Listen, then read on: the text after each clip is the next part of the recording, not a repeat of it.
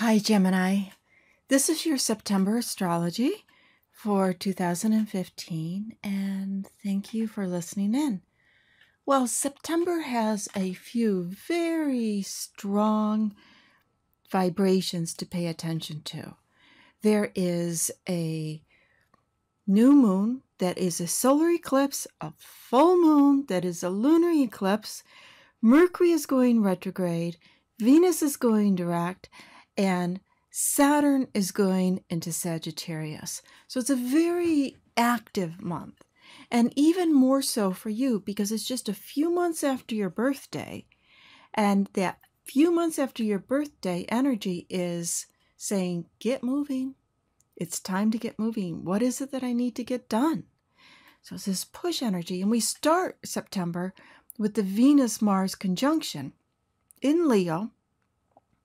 This essence, it's very fiery, it's very passionate. It's the archetype of the female and the masculine together. Venus and Mars, traditionally, in the old lore, they would always have fights and get back in bed together and have passionate makeup. But for you, this energy can be in your communication with your lovers, your communication with others. The new moon in Virgo, and Venus goes direct on the 6th, so the energy really starts to get moving on the 6th about moving forward with things. And if you had happened to have had some arguments or disagreements or difference of opinions, they don't even have to be arguments, with other individuals that, people that you love and care about, but they don't necessarily see things the same way you do, then Venus going direct for you can be, it's like, okay, let's bygones be bygones. I don't agree with you. You might even know that they're wrong from their perspective when you look at the larger picture, but, they'll catch up when they catch up. Everybody, I'm just going to not let that get in the way of our relationship. The solar eclipse new moon is on the 13th. It is at 20 degrees of Virgo. It's very pushing up from you that desire to get things happening. You may find things happening in your home front. You may find things happening in your neighborhood. And also, there's this adjustment. This kind of goes back to the Venus direct, an adjustment energy happening between what your friends want to do and what you need to get done. So you can find this, okay, I need to, how do I just make everything happen? In addition to that, the solar eclipse is opposite Chiron. Now, this vibration, it will illuminate for you or make you aware, make you conscious, wherever you might feel disappointed around career. Did anything in your home environment pull you back from really being able to what you have always envisioned yourself being able to do, whether it's a job or just life? And you may feel wounded by that or stuck by that in some way. But this awareness energy is to acknowledge that, hey, there is a sense of awareness and understanding that even our life as it is, with all the pros and cons, it is who we are. It makes us who we are. And it's our mind that can either support us and saying, hey, I got to find the good in this, or pull us down. We have Mercury going retrograde on the 17th. So this Mercury retrograde, this shift, now this Mercury retrograde, Mercury goes retrograde all the time, but Mercury is your ruling, or 3 times a year, sometimes 4. Mercury is your ruling planet, but Mercury going retrograde in Libra, that is, okay, what about the others? And how can I have some more fun? So there's this rethinking of what to bring into your life that will bring more fun, that will bring more joy.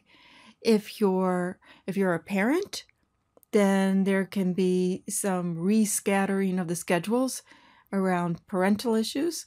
If you're dating, that also can be that there's coming back around to dating somebody, but also finding the things that you enjoy to do in the dating dating environment.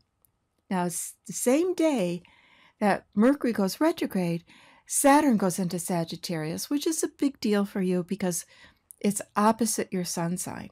It will take 2 years to complete, so only those who are very early Gemini are going to be feeling it during this cycle.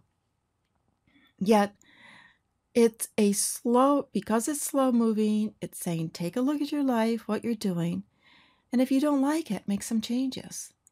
But to think about it, Saturn says think about the long term. It's not a spontaneous, sometimes it's a long time thinking and then we make the jump, but it is about thinking about the consequences of if I do this, is it really what I want? Which is reiterated over and over again in many parts of the chart. Also, we have a Jupiter-Neptune opposition this month, which is finding that ideal in life.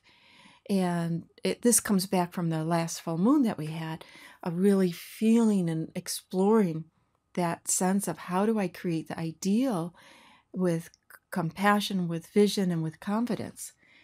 The equinox, Sun enters Libra the 23rd. Another very important time is the Sun's conjunct the North Node in Libra. So it's the last chance energy that we have here while the North Node is in Libra, of pulling ourselves, getting right relationships in our life, bringing relationships that are fair, that are kind, that are balanced. We move into the last part of the month with Pluto going direct, a big spotlight of Plutonian energy, transformation, depth, intuition, let me look under the covers, really deep understanding of things. And this Pluto energy, it's very slow moving, but it's a good day if you need to understand something that you haven't been able to figure out, to do some meditation, because the intuition meter is very high on this day. We finish the month out with this full moon lunar eclipse in Aries, 4 degrees of Aries. And once again, this brings back some of the messages for you of this month about having balance in friendships, being true to yourself of what you need in terms of your heart energy, what you love to do, what you want to do, and having the full moon, this illumination time, between really being able to connect with people and feel that connection and enjoyment. So thank you so much, Gemini, for tuning in and listening. And I would really appreciate it if you like, share, and subscribe. Thanks.